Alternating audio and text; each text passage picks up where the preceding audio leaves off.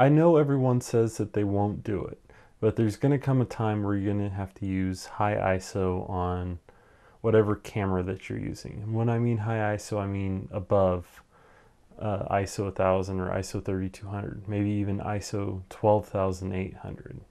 So there are ways to combat this and actually make the footage usable. And I'm going to show you a before footage right now.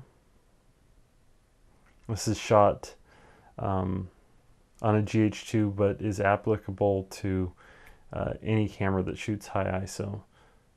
This is 176 megabit, so I'm getting the most out of this super high ISO. And this is an after of what it can look like fixed. So let me tell you about some of the tools that you can use to actually fix the footage. The first thing I did, and I've talked about this many times in many other videos you can see on this channel, is Neat Video. Neat Video is a good option for cleaning up video. Now, with video from DSLRs or video cameras, most of them have 420 color sampling, which means that it's going to have very, very poor blue color reproduction at high ISOs. And the best color reproduction is going to be the color green. So all the color information, mostly when you denoise this footage, needs to be blurred, or a function called chroma blurring that might be in your editor of choice. The next thing that I ran on this, and I only did this on this particular bit of footage to make it look different, is a blurred lens flare effect from the Sapphire effects collection. I'm running this in Vegas as a GPU effect, so it renders fairly quickly, but no, you wouldn't use this in all scenes. But let's say I have to use this shot. Let's say that the shot that I showed you before has to be used. So if I really have to use it, I can add this effect.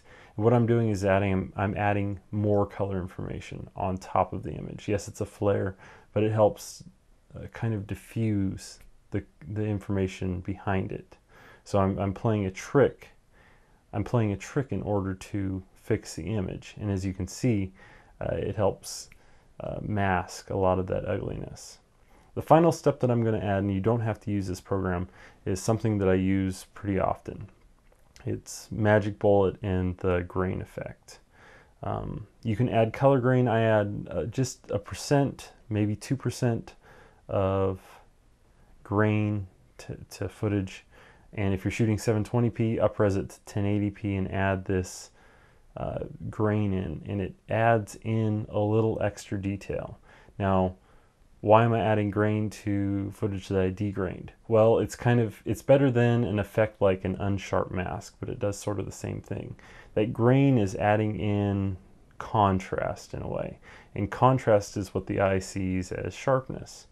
So it's not something that will look unpleasing. It's not something that you'd think necessarily would look good, but it actually does. That little bit of monochromatic grain in the background gives it sort of a texture to glaze over all that ugly blurriness.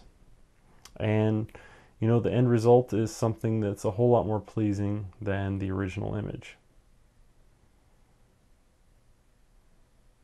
And that, in a nutshell, is an easy, quick way to make usable footage out of high ISO footage, in this case 12,800.